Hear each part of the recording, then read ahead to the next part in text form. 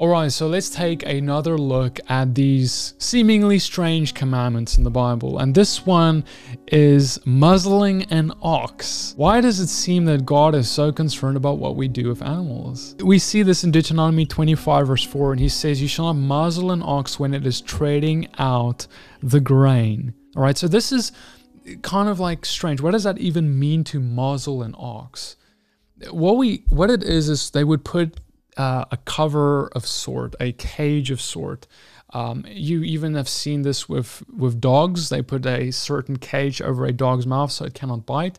So they would do something similar with oxes so that they cannot eat of the field it is laboring in as it is trading out the grain. God actually says, do not do that. Allow the animal to partake in that which it is laboring in. And that's an interesting concept, because ultimately we can apply this to us and our lives. It's for an animal. Like, God has grace and mercy and kindness and joy that he even wants to give to the animals that we have today, because he's good and he created them. But also he wants us, if that's for animals, how much more is he concerned with people? You see, like, when we think about how this applies to us, we see that today, you probably have heard this before, maybe you've been tempted by this.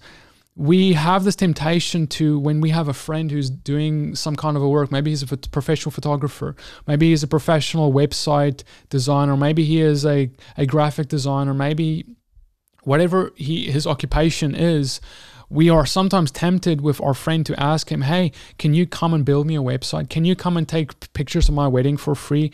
Can you come? We expect them to give us a big discount. We expect them to work and labor, but not be able to partake in the fruit of what they are laboring in. Because ultimately, if someone is going to be doing something for your business, right? Making a website for your business, or mowing the lawn of your business premises, or doing whatever, they are ultimately contributing to your business. And so you need to allow them to partake and not muzzle them, partake in the fruit of their own labors by giving them a fair wage. Giving your friend even a fair wage, and not expecting of them to give you some sort of a discount just because they're your friend.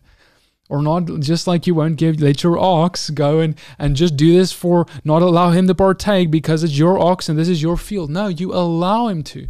And so, brothers and sisters, like, ultimately, when we think about this, Paul writes about this further in 1 Corinthians 9:7. Who serves as a soldier at his own expense? Who plants a vineyard without eating any of its fruit? Or who tends a flock without getting some of the milk? If we have sown spiritual things among you, is it too much if we reap material things from you?